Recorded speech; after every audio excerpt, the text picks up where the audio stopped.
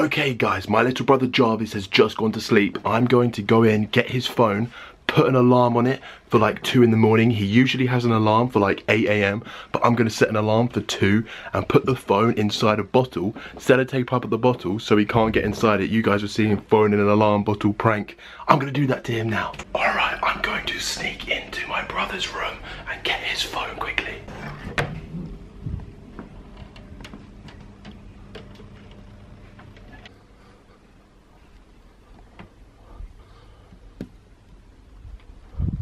So I put the bottle inside there. I've left my brother asleep. He hasn't woken up. I'm gonna go and wait for the alarm to go off.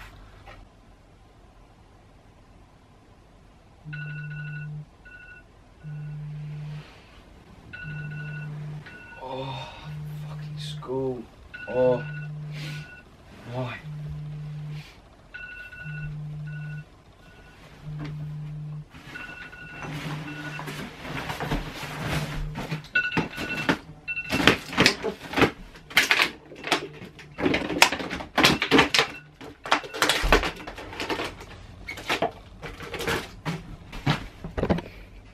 Fuck you, Fraser. If he thinks that that is the only type of alarm clock prank happening to him today, then he is so wrong.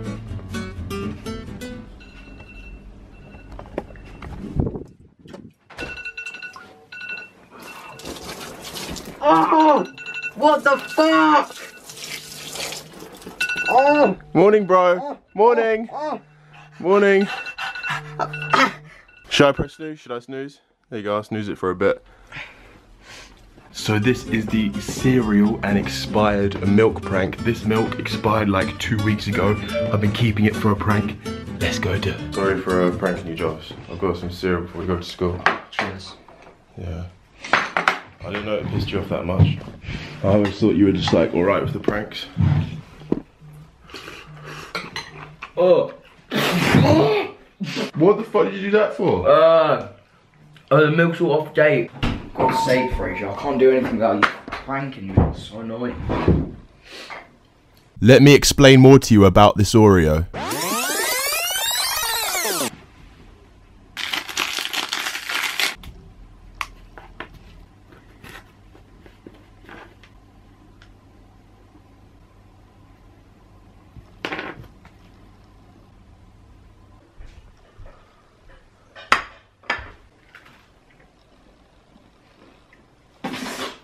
Is that toothpaste?